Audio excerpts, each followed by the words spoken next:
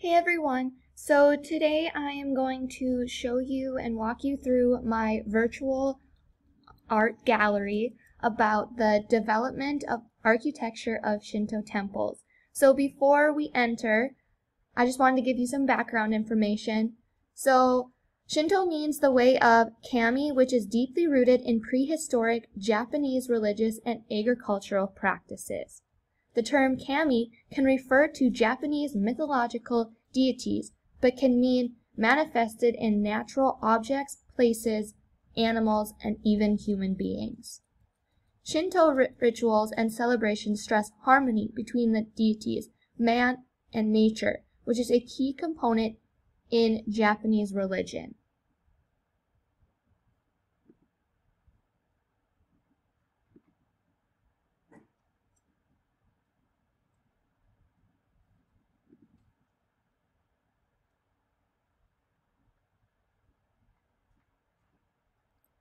So some intro is the architecture of thousands of Shinto shrines in Japan varies depending on geographic locations, worship, and the date of the foundation.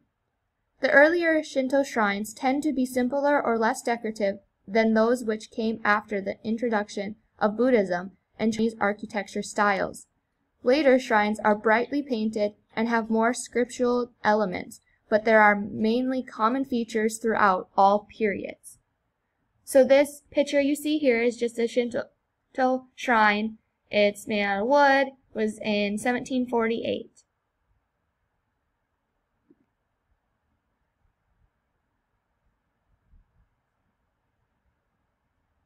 So some general features are the buildings of the Shinto shrine are typically built using wood, especially cyanopress, which may be left plain or painted.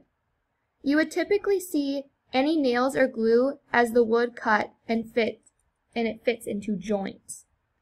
Wooden columns are either set directly into the ground or, in the majority of the cases, sit on stone base.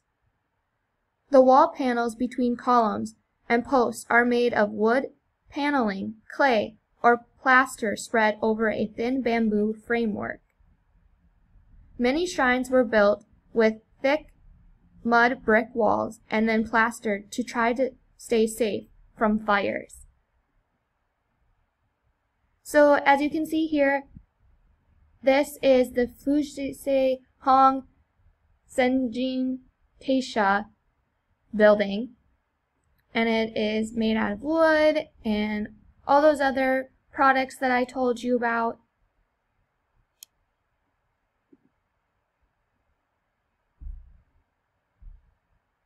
Some shrine buildings are highly decorative while others can be very subtle.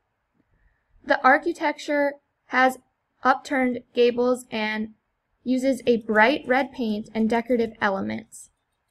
Roofs are always commonly used with hip and gable design or any asymmetric forms. Some shrines have V-shaped protection from the ridge pole of the roof, which then supports underneath the original wooden buildings. Roofs have a wide variety of protection, including ceramic tiles, sheet copper, copper shale, cedar shale, and bark. Decorative features adds to many temple sites, including streamers, lanterns, and animal statues.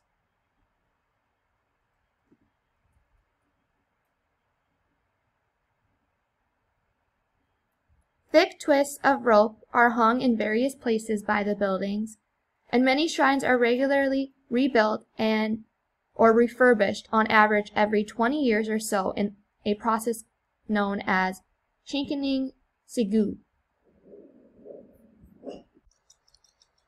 So this building here is the Tori Fujimi Inryeol Shrine, which is made out of gold, wood, and from the 9th century.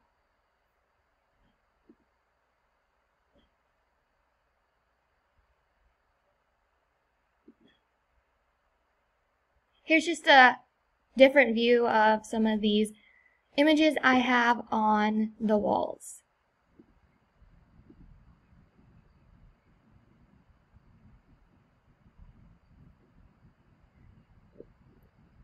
So some secondary buildings that they like to have are used for and made out of a stone water trough and front for ritual cleansing of worshiping their hands and mouth.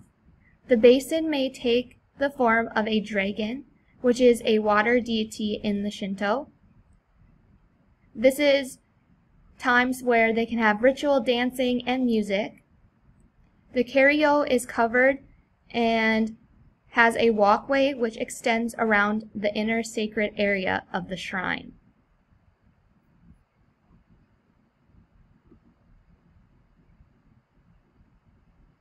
Some architectural styles is the Shimi-zikural, which is the style that imitates the wood rice storage buildings of Japan's period, which are known by their appearance on such artifacts as bronze mirrors. They are built on raised shilts, have round poles with paneling for walls, and a gable roof. Taisha Zurakura. This is one of the oldest styles with a front stepped and roofed entrance set to the right side. The roof gable extends at the front of the entrance and encircles the building. Nagari Zurakuri is the most common style, with the roof being asymmetrical and gently upward curving.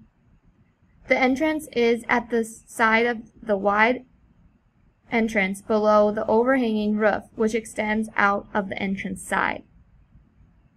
Hachiman Zurakiai is the style of two buildings that are placed side by side so that their roofs are almost touching. In between is a narrow connecting building acting as a covered corridor. So here you can see the Karagadin at the Isol Grand Shrine.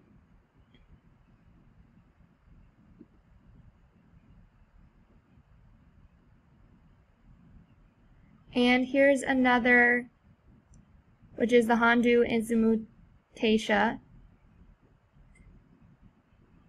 Important shrines. The most important Shinto shrine is the Isol Grand Shrine in Profession, which is dedicated to the amateur with a secondary shrine to the highest god. It was traditionally founded in 4 BC. This is a mirror which the gods had used to tempt out of her self-imposed imprisonment in the cave following her disgust at her brother's behavior.